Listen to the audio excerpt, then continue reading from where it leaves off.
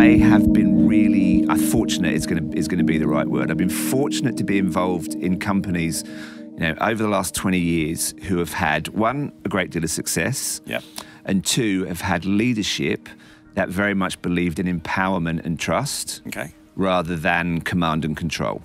Right.